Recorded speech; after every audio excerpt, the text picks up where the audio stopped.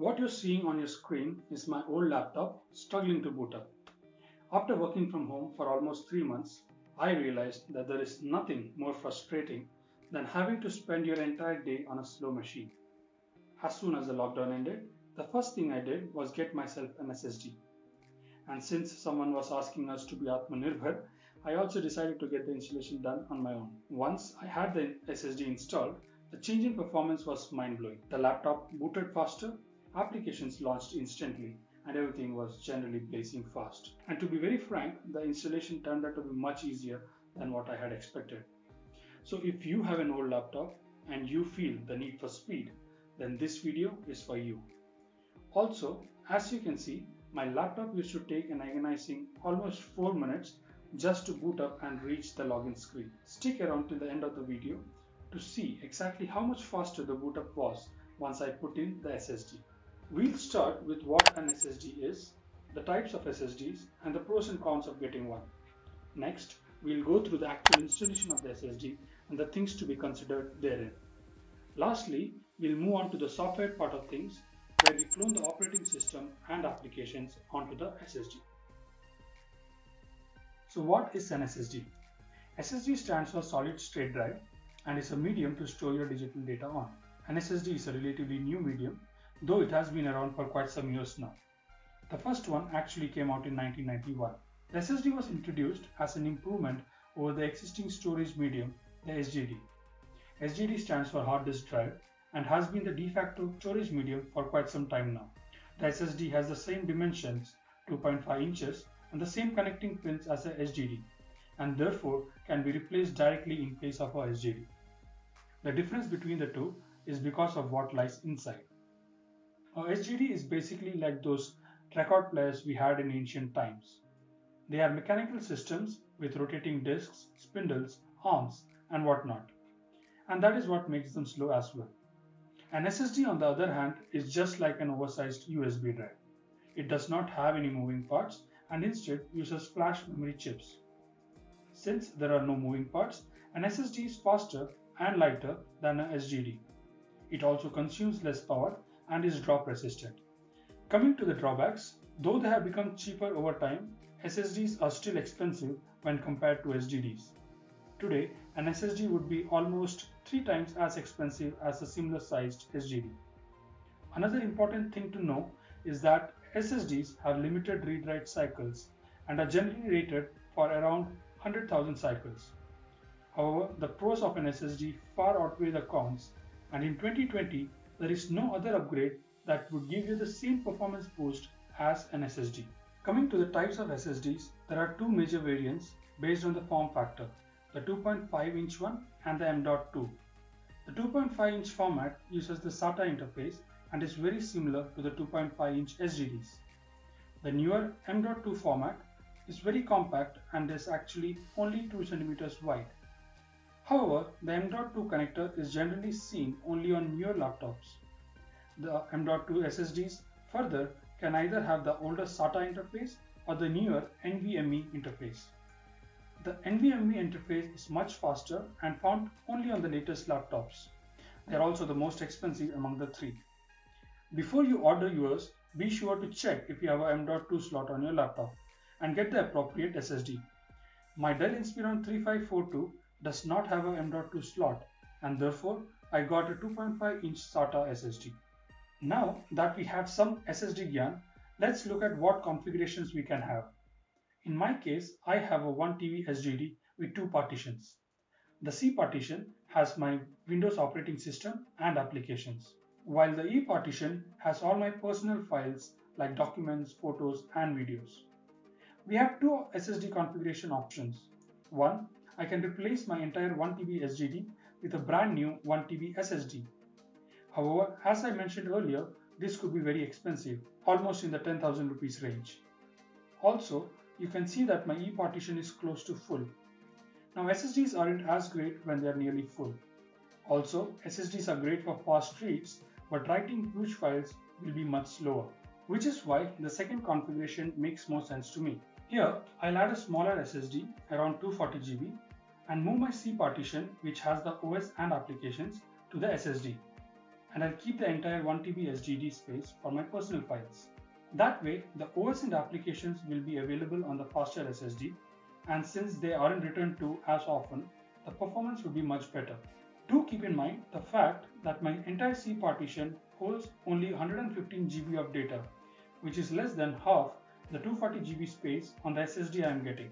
In case you do not have your OS on a separate partition, or if your OS partition is much bigger than 240 GB, then you will have to get a suitably sized SSD. Once you have decided on the configuration, the next question is, where do I add this extra SSD? Generally, there is only one hard drive slot on most laptops, unless you have an M.2 slot as discussed earlier. The answer to this question lies in a rather unused device on your laptop, the optical drive. We can remove the optical drive and put the extra drive in the optical drive slot. And for this, you need something called the HDD Caddy. The HDD Caddy is an adapter which lets you connect your HDD into the optical drive slot. And if you know golf, a caddy is a person who carries your golf clubs. Similarly, a HDD Caddy carries your HDD. Pretty clever name, I must say. There are two popular variants of HDD Caddies available depending on the thickness of your optical drive, the 9.5 mm and the 12.7 mm ones. Do check your optical drive and order a suitable size. In my case, it was a 9.5 mm one. So now you have two drive slots and two drives, one SSD and a HDD. Though you can put either SSD or HDD in either slot, it is preferable to put the SSD in the internal slot and the HDD in the optical drive slot. This is because in most cases, the internal slot has a higher connection speed as compared to the optical drive slot. The hardware I got is as follows. The SSD is the Crucial BX500 with a 240 GB capacity. This was among the entry-level SSDs available and came with a 3-year warranty. If you can stretch your budget a bit, consider getting a Samsung one, since they are known for better performance and have a longer warranty of 5 years. The HDD Caddy, on the other hand, was a generic one, and you will find many of them online. Links to the products are provided in the video description below. And with that, we have everything we need for the installation. The SSD and the HDD Caddy. So without any further delay, let's get this installation started. First things first, switch off the laptop, unplug the power cord and remove the battery. Open this screw and you should be able to access the hard drive slot. You can now see the HDD, the Wi-Fi antenna and the RAM. Unscrew the screws holding the HDD in place, and with that your HDD is out. The first thing you'll note is how light the SSD is compared to the HDD. You can also remove the insulation sheet fixed to the HDD. Next, we will open the optical drive, again just one screw. The optical drive has a cover on its front. We'll have to remove this so that we can put it on the HDD Caddy. The HDD Caddy does come with a front cover, but the original would look and feel better. Stick in a safety pin in the opening near the eject button and the optical drive will slide out. Carefully pry open the front cover. I had to struggle a bit but managed to take it off without breaking it. Stick the front cover on the HDD Caddy. Make sure it fits properly. Slide the HDD into the Caddy. Use the screws provided to fix the HDD in place.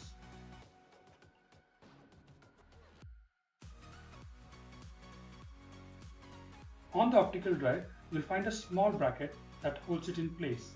Remove this and attach it to the HDD Caddy. Slide the SSD into the internal HDD drive slot. Put the HDD Caddy into the optical drive slot and screw it into place. Replace the cover and the battery.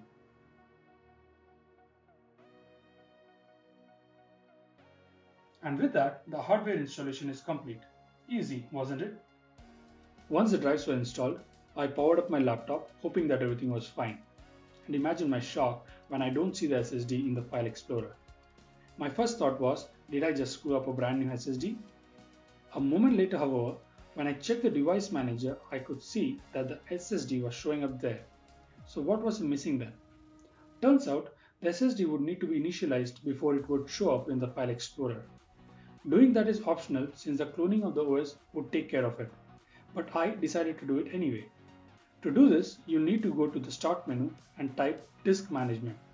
Clicking on the Create and Format Hard Disk Partitions will open up the Disk Management window. As soon as that happens, a pop-up comes up for initializing the disk. You can also see SSD as Disk 1, which is uninitialized. Choose the GPT option for partition style. This is the newer one and is a better option. Once you do that, Disk 1 will show up as online. Right-click and click on New Simple Volume, and a wizard comes up. Keep the default values. Choose the drive letter. In the next screen, choose the file system and set the volume label. Here again, NTFS is the newer version, so we'll go with it. And we will perform a quick format.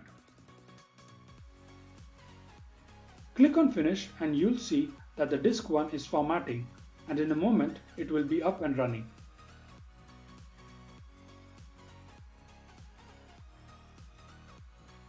Now finally, you'll be able to see the SSD in the File Explorer. The next step is moving the operating system and all your applications onto the SSD. Now there are two ways you can go about it.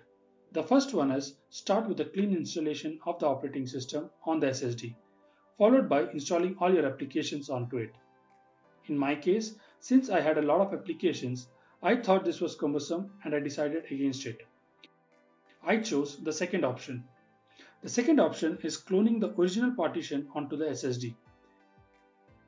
Cloning creates an exact copy of the OS and the application along with the underlying partition structure onto the SSD. However, this isn't as easy as doing a Ctrl-C and Ctrl-V. What you would need is a cloning software. There are many options around, but unfortunately, most of them now require paid versions. However, there is one free software that does the job just fine, and that is Macrium Reflect. The link to the website is in the description below. Choose the Home Use option. Providing an email is optional. Run the download agent and your software will be downloaded. Run the installation and choose the Home Editions license. Registration is optional and I skipped it.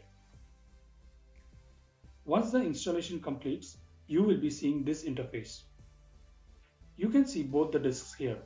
Disk 1 is the hard disk drive and Disk 2 is the SSD. On the HDD, you can see partition C and partition E. Along with that, you'll also see 4 other partitions which don't show up in the File Explorer. These include the boot partition and the recovery partition. We would need all of them except partition E to be cloned onto the SSD. Click on the Clone This Disk link below Disk 1. In the lower pane, click on Select a disk to clone to, and here choose Disk 2, which is the SSD. Click on each of the partitions on the SSD and click on Delete Existing Partition. This will give us a clean drive to begin with. Next, one by one, drag each of the partitions to be cloned onto Disk 2. I realized this later, but it would be easier to drag the biggest partition, partition C, in the end after all the rest have been dragged. This will resize the free space automatically. However, since I did not know this, I had to free up space manually to make room for the last partition. You can do this by going into the Clone Partition properties and adjusting the free space manually so that the last partition can fit in. In this case, I freed up 857 MB since that is the size of the last partition. Now click on Next, skip the schedule screen since we are doing it only once, review the summary. Next, you have an option of saving the backup definition. You can skip this as well. Next, you'll see a warning saying that the data on the drive will be overwritten. Confirm and proceed. This begins the cloning procedure, and in my case it took almost 3 hours. Once the cloning is complete, you can now see that the SSD has exactly the same structure and contents as the original HDD. An exact copy of the Windows installation is now available on the SSD. Now that the cloning is complete, you would be expecting your laptop to boot up faster. But then you realize that nothing has really changed and the laptop is as slow as ever. This is because though a copy of the OS and applications is available on the SSD, the laptop is still referring to the copy on the old HDD. So this is where the BIOS settings comes into the picture. The BIOS settings tells the laptop where to look for the boot up instructions. These settings would need to be updated so that it now points to the SSD. To do this, you will have to enter the BIOS settings screen. You can restart the laptop and press F12 to enter the BIOS settings screen. However, different laptops can have different keys to enter the BIOS settings. I therefore prefer the following option. Go to the Start menu and click on Settings. Once there, click on Update and Security. Then go to Recovery and click on Restart Now under the Advanced Startup tab. The laptop will now restart and you will land on the Options screen. Click on Troubleshoot and then the Advanced options. Now choose UEFI firmware settings and click on Restart.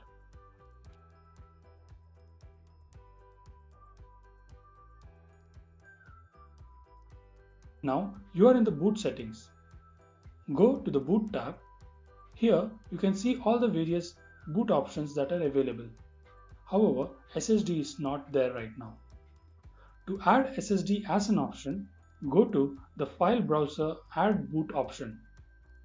In my case, partition 2 is where the boot partition is, and that is where the EFI file is present. The EFI file has instructions about where to boot from. Click on partition 2 and here you will find a folder called EFI. Click on it and go to the boot folder inside this EFI folder. Here you will find the bootx64.efi file. This is the EFI file required for the boot up. Click on it. Once you clicked on it, you will get an option to set a name for this boot option. I went with SSD. Now you will see that a boot option called SSD is showing up. However, it is at number 5. This means the laptop will look at the first 4 options before coming to the SSD option. But since we want the SSD to be the first preference, we'll have to click on the boot option 1 and then choose SSD. With this, the SSD has become the first preference. You can now go to the Exit tab and click on Save Changes and Reset. Now the laptop will restart and boot from the SSD. Now check out for yourself how fast it is. That's right, just 45 seconds. From the initial 4 minutes on the HDD, the boot time is now down to a mere 45 seconds. That is a massive 80% improvement in boot time. And the change in performance was dramatic with applications as well. All applications including Chrome open up instantaneously. As I said earlier, everything was blazing fast. So there it is. For a mere 4,000 rupees, I have managed to transform my old slow laptop into a super fast machine. So if you are struggling with an old laptop, I think you should get an SSD too. Hope this video helps you, and if it does, do share it with your friends.